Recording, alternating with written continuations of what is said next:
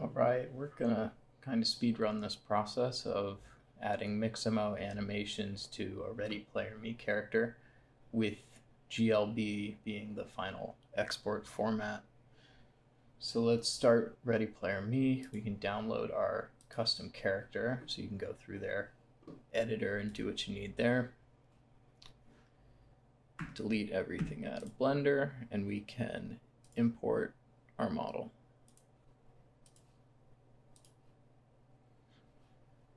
In the animation view, open the NLA editor up here, object mode, center it up, and bone viewport, hide shapes, show bones in front. Cool. And just to see what's going on, this looks a little nicer, so we'll go with that. Rename main armature. Hide him for now. Then we can go to Mixamo and find an animation. So we'll give him an idle.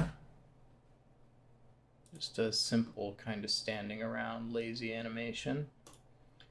We're going to download FBX with skin. We can delete it, or it doesn't really matter. We're just going to steal the armature data, but somehow with skin seems to work better.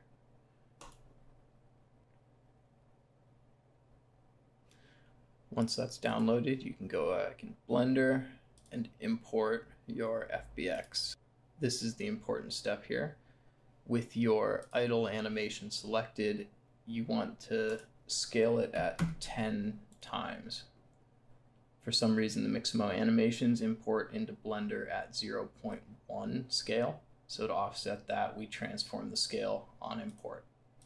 Then we manual orientation and armature, automatic bone orientation, import. So what we need is this animation data down here. All the bones match up to the bones in our main armature, our ReadyPlayerMe character. So we can just copy it here, hide this model,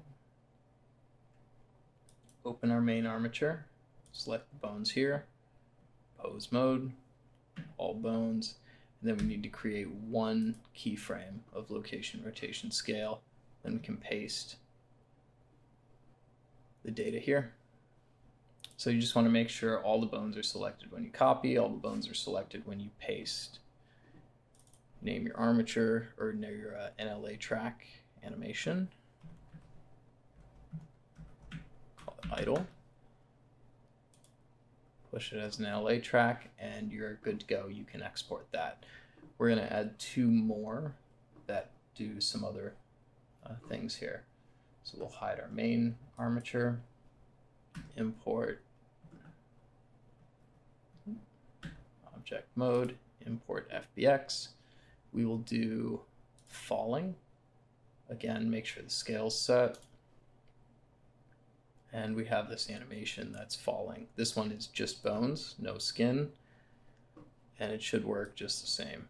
So pose mode, all the bones selected, down here copy, hide it back to our main armature,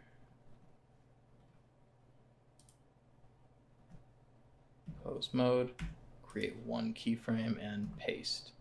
And now we can see our armature is skydiving.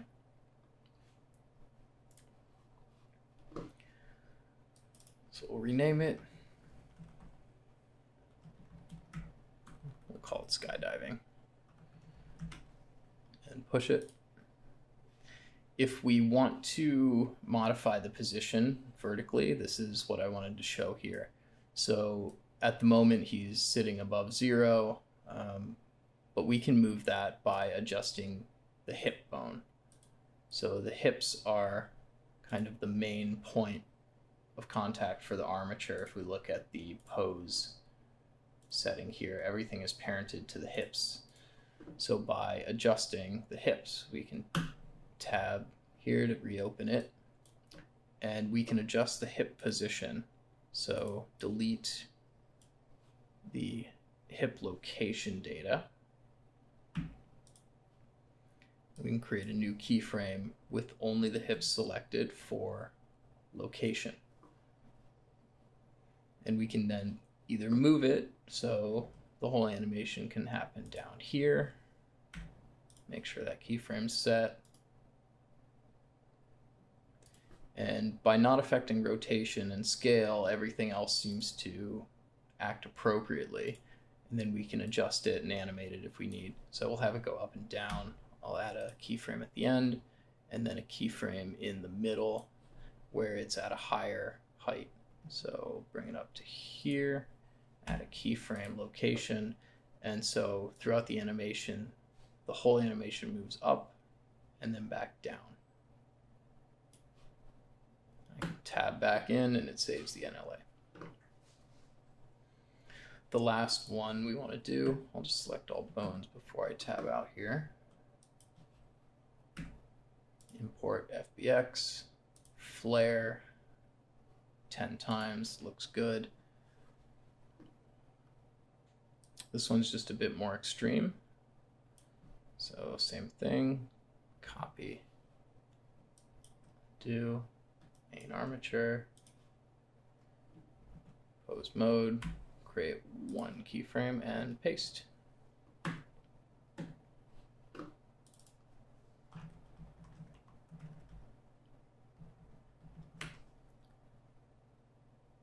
Can push it, and Blender will always show the top track, so we can move this idle one up to the top just for a nicer look. And that's it. So we'll select our hierarchy. We can see everything is applied. We didn't modify anything in edit or in object mode, just copied animation data. File, export, GLTF, RPM with Mixamo, include only the selected objects, and then the animation data NLA Tracks. We can now look at our character. I like Babylon Sandbox as an option there to preview our animation. So we can drag over the GLB in here. You can see he's skydiving nicely, and we can adjust the animation here. So idle, little bit of a head movement, shifting, breakdance, he's going nuts, and then skydiving, he's falling here. Hope this was helpful. Leave a comment with any notes or questions or thoughts, and have fun. It's a great way to add some life to your characters.